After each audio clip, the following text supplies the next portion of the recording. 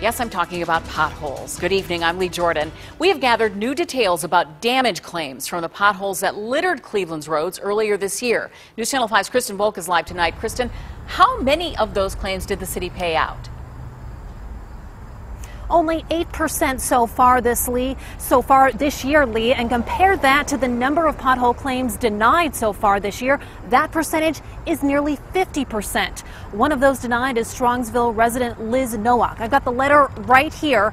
She just learned that she won't be getting reimbursed for the $750 she paid to get her car repaired after hitting a massive pothole.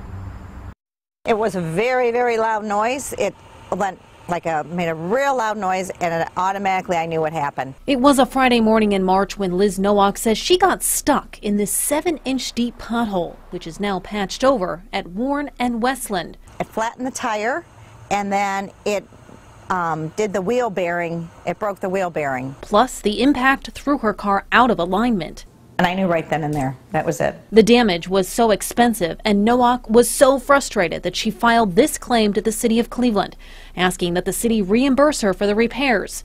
Fast forward 6 months later, this is the response she gets. The city denied her request for reimbursement because they say they didn't cause the pothole and had no knowledge of it prior to Nowak's incident. I was mad and disappointed.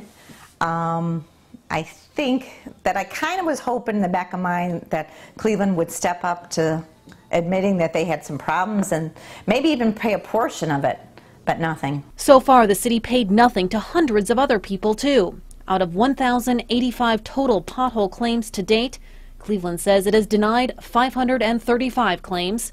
It's approved just 93. We're screwing the average Clevelander. I mean, we knew we had a serious pothole problem in the city of Cleveland. Cleveland City Councilman Zach Reed says he's trying to revamp the pothole claims process. Council could easily step up to the plate and say to the administration to give these people added relief. But revamping it is a group effort, something that requires buy-in from Reed's fellow council members.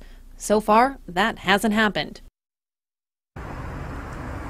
In this rejection letter, the city says there is no appeals process for denied claims. It does say that people can pursue more action in small claims court, but when I spoke to Nowak today, she says she has no interest in that.